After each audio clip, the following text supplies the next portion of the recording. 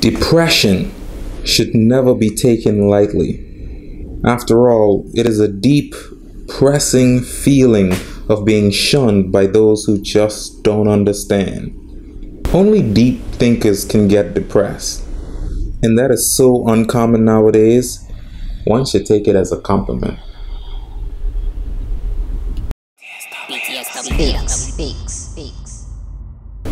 Okay, so this one will definitely be deep, obviously, and I have no doubt that at least one or maybe 5 people who've seen these 2 quotes got the gist, like they got it. You know, depression is a really serious thing literally everywhere in the world, and unfortunately in some countries it is highly disregarded, especially in children. It's disregarded as them just being rude or having some attitude, or it might just be a phase, you know. But if you really think about it, you would realize that there are a lot of things, a lot of measures, a lot of happenings in the world today that induce depression on a daily basis. And when you have a large group of not yet fully developed minds, aka children and teenagers, young adults, they are more likely to become depressed. When I was depressed, I used to love dressing like this. I mean, I still do, but you could see it in my face, my demeanor, my mannerisms. You could see the change between a depressed person and, I guess, someone who's just sad. I didn't want to be an enabler because I know some of you might have noticed the difference in the background color, but I didn't want to have everything all black at the same time, because being depressed doesn't always look sad all the time. It is literally classified as a medical condition, a psychological disorder, because it's that serious, unfortunately. But that also means that it's not consistent. It's a condition, a syndrome, something that is in remission. So you won't see a depressed person looking depressed all the time. They won't feel depressed all the time. Sometimes they would just feel mild depression, and that might look as just regular sadness. But if it is a constant or a consistent every day or every other day type thing, then it is definitely depression. It's something that needs to be addressed and talked about more often. If you haven't realized by now, this video will be long, and it is mostly targeted for people who are depressed, who are going through depression, and for people who don't quite understand what it means to be depressed or what depression actually entails. I'm here to kind of talk to both of you, and anyone else who is still watching anyway. I appreciate your support. I'm glad you're still here. Okay, so let's get into these quotes first. The first one: depression should never be taken lightly. After all, it is a deep, pressing feeling of being shunned by those who just don't understand. Obviously, I defined it by breaking it up and using puns to get the point across. I made it specifically dark, not black, but dark. A dark background and a dark font that you had to really zone in on the picture in order to be able to read it. And once you do that, you would better be able to understand it, hopefully. So it is a deep, pressing feeling. It's deep, obviously, and it's pressing because it's something that it's prominent, it's consistent, it's ever present, and even when it's not active, it still reminds you. It's just right there in the back of your head, just to let you know, I know you're trying to be happy right now, but don't forget about me. Don't forget that when you lay down and it's time to go to sleep, I am going to wake up and we are going to have a chat. That is what depression does. It waits until you get quiet, until you get calm and cool, and then it's like, oh, remember this? You thought I forgot. That's what depression does. And it is a feeling of being shunned by those who just don't understand, because if you've never been depressed or even experienced mild depression or really talked to and with someone who experienced depression before, you would just shun that person. Like I said earlier, you would just disregard it as them being rude or having an attitude or just going through a phase. You're shunning them out, locking them out of normalcy or the rest of normal society. You just don't understand. That's what that one was about. And then the second one, I made it even darker because I wanted you to zoom in on the picture again and really focus and try to read it. You know, sometimes, like I said before, you have to work for it. You know, only deep thinkers can get depressed, and that is so uncommon nowadays.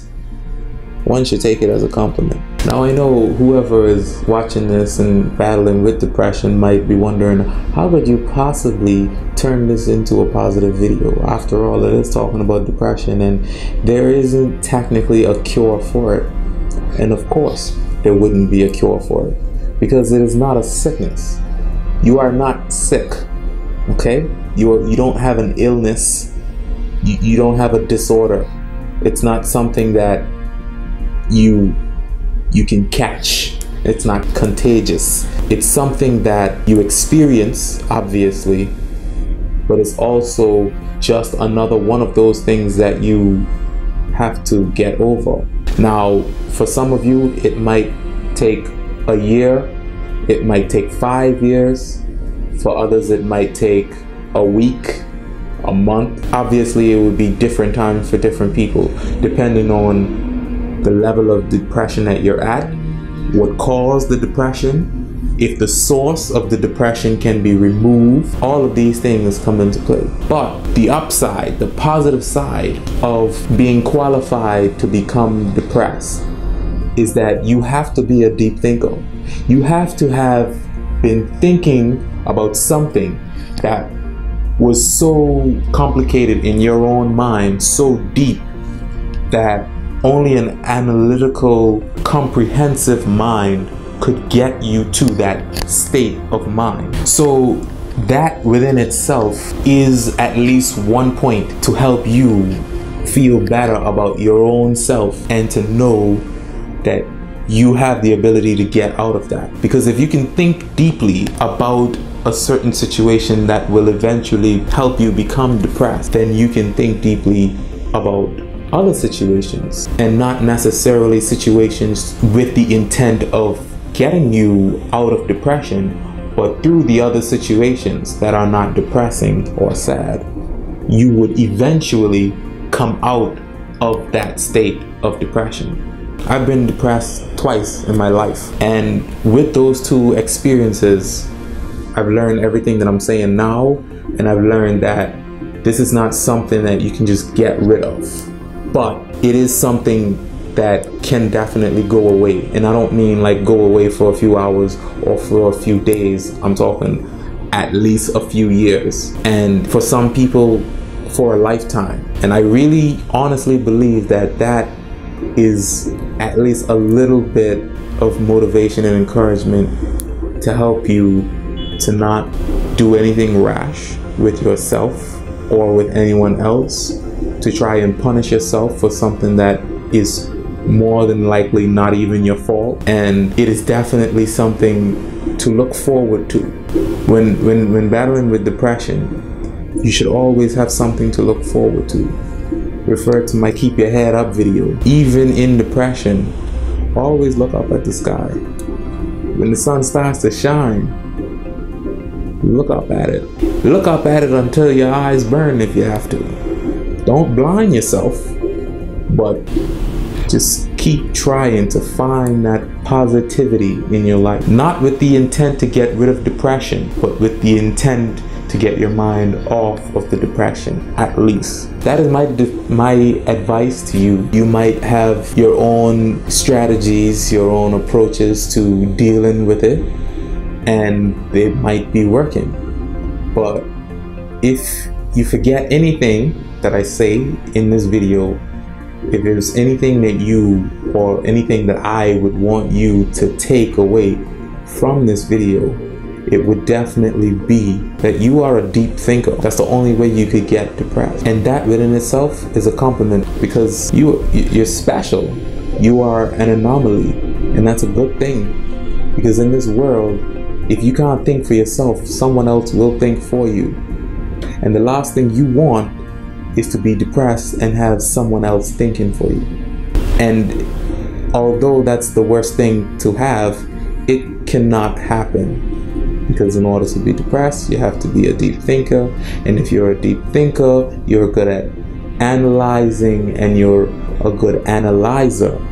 And if you just choose to analyze more things or different things that don't attribute negative connotations and a depressing feeling, then eventually you will at least get better. And for everyone else that stayed this long and listened to what I have to say about depression, I hope you at least show someone else who is battling with depression this video. Hopefully they can get something out of it, or hopefully you have a better understanding of what depression actually is and how it works and how it doesn't work. And if anything at all, I hope you at least enjoyed listening to me talk. I hope. And for people who have depression, hope is something that it's like money. It's more valuable than money. It's a prized possession. It's something that you have to possess, because without hope. But I hope that everyone that watches this video learns something, or at least shares this video with someone who might learn something, because it's a serious topic. It's especially serious in young people, young adults, young children, and we need to talk about it more, and we need to get more strategies and different avenues out there, more options to explore, so that depression becomes anything but a problem. That's all I have to say about that.